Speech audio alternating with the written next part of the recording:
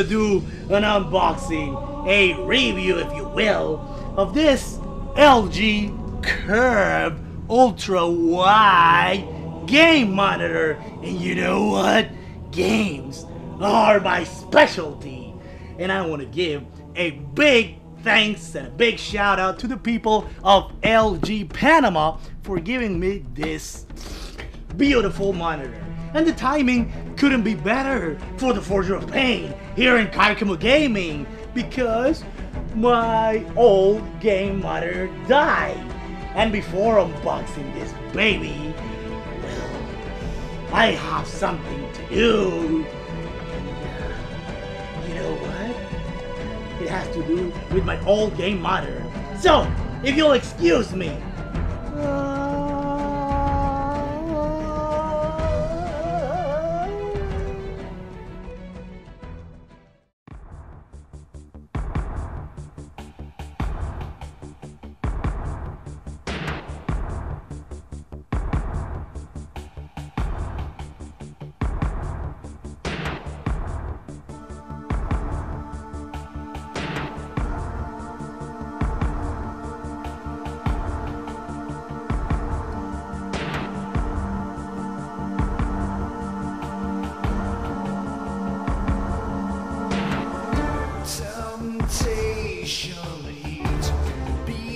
Like a drum deep in your veins.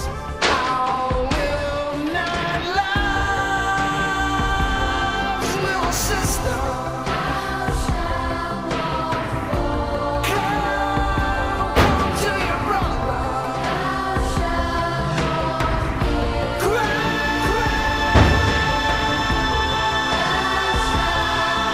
sister.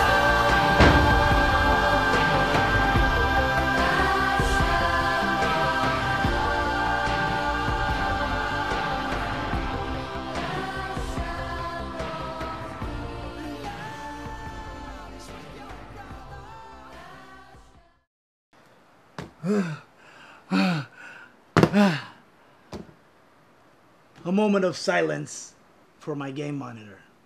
Okay, that's enough. Let's open this bad boy right away.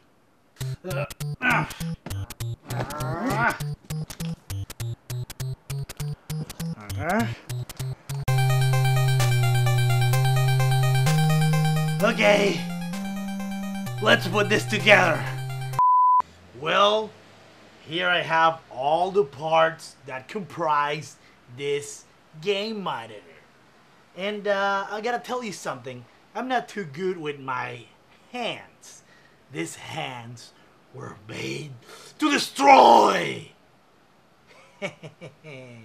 So, if I can build this, I am sure anybody at home can do it. So, let's begin. So you have the base, the stem, if you will, the actual monitor, and you might be thinking, now I need to get my screwdriver, and that's where you're wrong. The base has these turn thingies, and you can, you know, turn it with your hands or a coin. Boom! Magic! I didn't even have to read the manual. Really, it was like 3 steps. Its design is pretty slick and smooth. And continuing with that concept, at the back you can see that they shows red for its identity. And you know I love red. Also in the back, it has what you expect of an LG product for gaming, with the respective video and audio outputs. Maybe most of you guys will use this to play Call of Duty and those first-person shooter. And let me tell you something, it has those options. But I'm an old school guy, I happen to have right here a NES Classic, the NES Mini. So I am gonna try it with this because I am an old fart. And if this monitor right here passes the test of time, it would be okay in my book. For me, one of the most important aspects of today's modern gaming monitors, it just rolls off your tongue, is that my retro stuff looks the part. It does help that the console you're using has HDMI output, such as the Retron 5, and in this case, the NES Classic. And I love it already. Really, this is like the first impression. If you look at this stuff from any angle, well, not that one because you would have to be an idiot, but you know what I mean. The graphics look perfect. They are very bright, crisp, and colorful. While I was playing, nothing made me feel uneasy or out of place. Yeah, con estilo, con estilo. And my gaming experience remained excellent.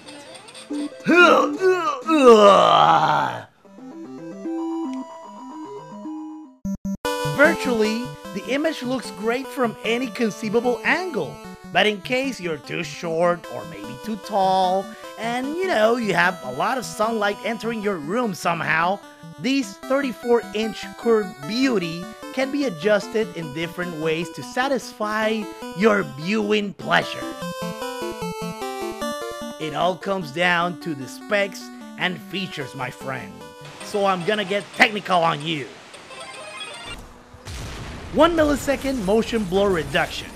Sometimes, having some stuff blurred out in our games, it's a double-edged sword.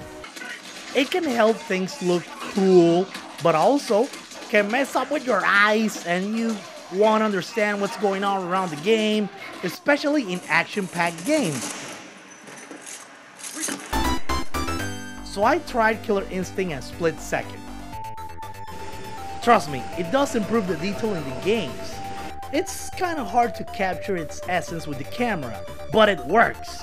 In person, you can notice the backgrounds look better, edges become more sharp and less rough. Basically, you can check stuff out that you couldn't before. This option can also be turned off.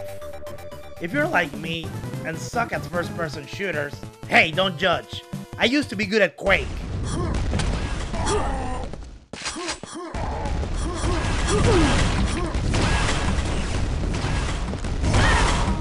Then you might need some assistance. There is an option to generate a crosshair, and while playing Titanfall 2, I gotta admit, it helped quite well. There are different kinds of crosshairs. Just pick one that suits you best. And if you don't want to use it, that's fine.